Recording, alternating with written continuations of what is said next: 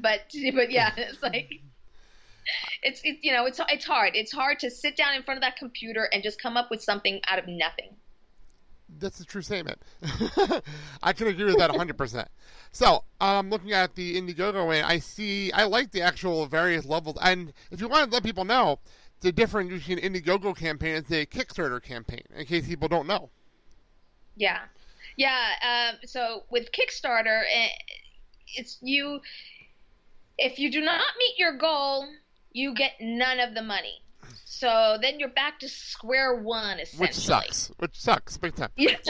Yes. Just to be blunt. With Indiegogo, we do the campaign, and whatever money we actually do raise, we get to actually keep minus a fee that they take. Of course. I think depending upon how much you get or little depends on the fees that they take. But at least it's something to start off with. That's true. It's a lot like almost like a Patreon kind of thing, where at least you get to keep the money. It's not a big deal, So I actually like the $500 featured prize of a coffee date with Marilyn. I like that one. I think that's cute. I'm going to be honest. It's like somebody suggested it.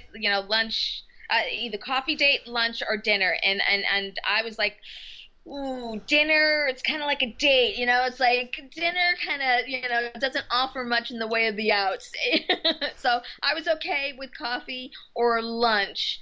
But then, and the price that we came up with, that I came up with, was much cheaper than that. And somebody was telling me that I should do it at $500. And then I had somebody else tell me $1,000. I'm like, oh, wait, I don't know that anybody's going to pay any of those amounts, but I'll go with the 500 over 1,000. It's like, we'll see if there seems to be a lot of interest, then we can always add more. But it's really difficult to come up with a lot of the rewards that we had to offer, because we didn't want to be, we're asking for donations to film our projects, so we didn't want to be in a situation. It's like, all right, we got to take some of those funds and purchase items, and also shipping and handling to be mailing out. So it kind of makes it a little bit difficult in that sense, because it's like you're just kind of defeating the purpose. I know exactly what you're saying. Yeah, we wanted to make it in a way that what we have to offer can be done quickly and efficiently and affordably. So the Indiegogo is a theory of letters, which will have the link up on the website for the website for Clerks Minute, and I will have it in our Facebook group, and I will also have it in the description of this post on your podcast feed. So you can go right down and click on the link and go help out this project right now as you're listening to this interview. So we'll do that. Thank you. I will do one more thing. I saw a promotion for it. San Diego Comic-Con. What's going on for you there? Yeah, so, oh gosh, it's been an exciting year so far. So I can only hope that it just gets even better from here. But Shooting Clerks will be coming out to San Diego Comic-Con for the first time. Unfortunately, it will not be a screening of the film. It will be a Q&A panel for an hour on Thursday night at 6:45 to 7:45 in room 6A.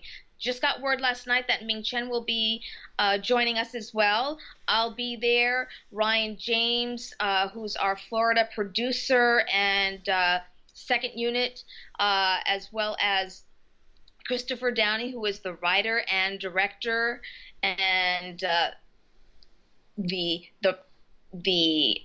brains of this whole biopic, Shooting Clerks, as well as some of the other cast and crew.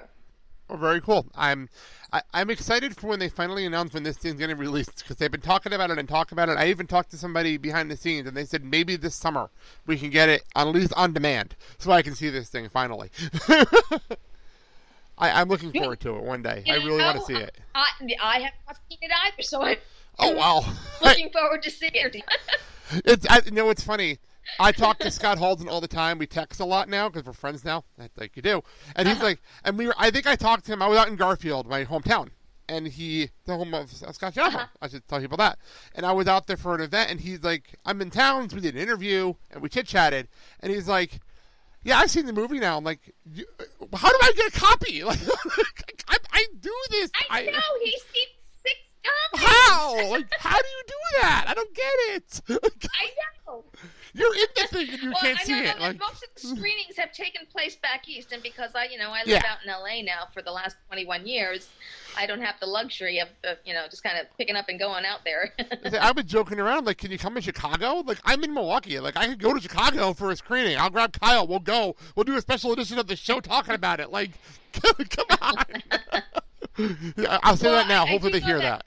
A couple of the screenings that they had were at film festivals in Tampa, Florida, and they were, they were rough cuts from what I understand, but still, just to kind of get an idea and a feeling of how the audience would take it. So I think that was a smart move. That's true. Itself. That is true. So, all right, that's everything we got here. And I thank you, Marilyn, for taking time out. This is actually a really big deal for me because we don't do returning guests really on our show because we're usually talking the movie and you're not in the second movie. So I wasn't going to reach out, but with this going on, I'm glad to have you back.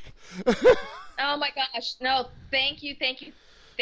I really appreciate it. No problem whatsoever. Like I said, everybody, Indiegogo, it's the link. You can just, on your podcast player right now, click on the link and go give them money to help with this project. It's a big deal, and go take care of it, help them out. All right. Thank you. Thank you very much, Marilyn, and thank you so much for listening to the Clerks Minute Summer Series. We'll be back next week to continue on with the animated series. Thank you so much, Marilyn, for coming on. Thank you. I'm Blake. Have a good day, everybody. Snorting, smoking weed, doing coke, drinking beers, rolling fatties, smoking blunts. Who smokes the blunts? We smoke the blunts, rolling blunts and smoking.